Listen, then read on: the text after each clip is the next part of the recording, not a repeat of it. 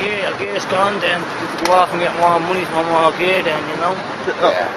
Can I ask you, from a drug user's perspective, do you think it would be better if drugs were legal and dispensed by the state, and not methadone, but the actual drug that you use?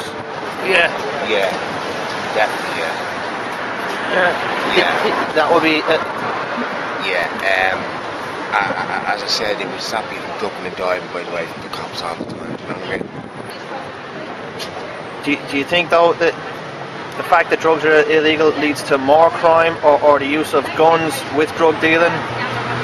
Or, like, there's no guns in the methadone game. Do you think if heroin was dispersed by the state, that it would mean that the people who are selling it now wouldn't have a job to go to, and it would solve the violent crime issues? So it's solving an awful lot of crime issues.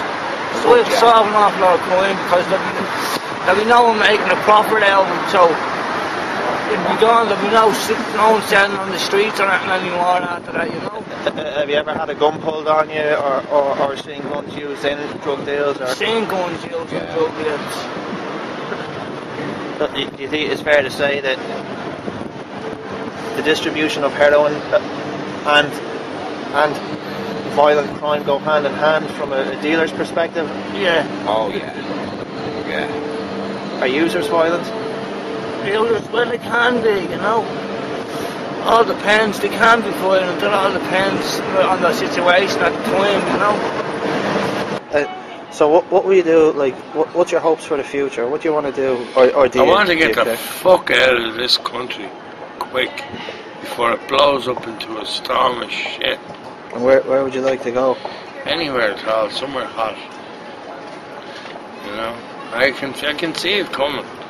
You know, people are killing people for nothing now. Mm-hmm. You owe Gay €500, he's going to put a bullet in your head if you don't pay him. Mm-hmm.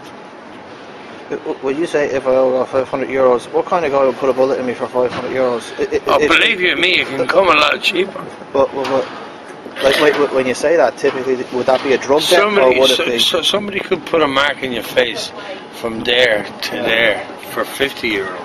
Jeez. Yeah. So don't, you know, believe you me, that's what it's got to. It's a fucking disgrace, that's what it is, you know. And guards will lift you on the word of anybody else by yourself. Would you have, like, would the guards describe you as a person who's well known to them, or they've had dealings with you? I'm well known to them, alright. I'm well known to them as a fucking, they think I'm an agent. You know, well, I'm not. Have you spent time in the prison system in this country? Yes, I have, yeah. What do you make of it? Did you come out better or worse? It was a fucking disgrace what happened to me in there, yeah. That's all I have to say. 43-year-old man.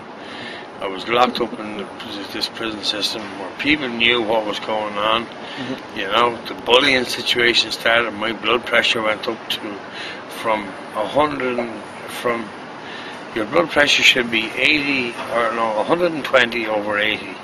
My blood pressure went to 205 over 117. Jesus Christ. Yeah, I should be dead without a shadow of a doubt, but I can still feel the damage. I can feel it when I walk too much, when I stress too much, whenever it happens. I want to ask you, do you think any of the people who've walked by, even while we're doing this, do you think any of them acknowledge your situation? I'm going to tell you this here now. I started getting a little bit angry before you came. I'll tell you what I was shouting. I was shouting things like, I'm a human being, you know, you can answer. You know, things like that, because they were just ignoring me. Anyway, I find people are very ignorant, and the people who aren't ignorant are very nice, extremely nice. You know, there's no in between. Okay. What do you think causes that reaction? They just don't understand it, or they fear what they don't know, or? I find. I'll put it this way: if you were in my shoes, would you walk by you? No, absolutely. I've seen me make money and walk down Grafton Street and get in the other buskers. I woke up, I'm always boasting about this, I woke up 3 weeks ago, sleeping rough, and I got a tenner at Temple Street Children's Hospital. You know, that's me. Other homeless people aren't like that. Yeah, am I trying to say I'm better than your homeless people? Yeah. In a way, like, yeah, I'm being big-headed. And it's sad, like, that I have to be that way. And it's wrong to be that way. You don't give and boast about it. But because I'm in a homeless situation on the street, it is a nice wee thing to mention and again to let people know that you're not a bad fella. Every time I played a whistle and get talking to people outside a bar or whatever, you couldn't be homeless. How come you're homeless? I mean, you couldn't be homeless or else. How come you're homeless? You're not like the rest of them, you're different. But what's your answer to that? My answer is that, thanks.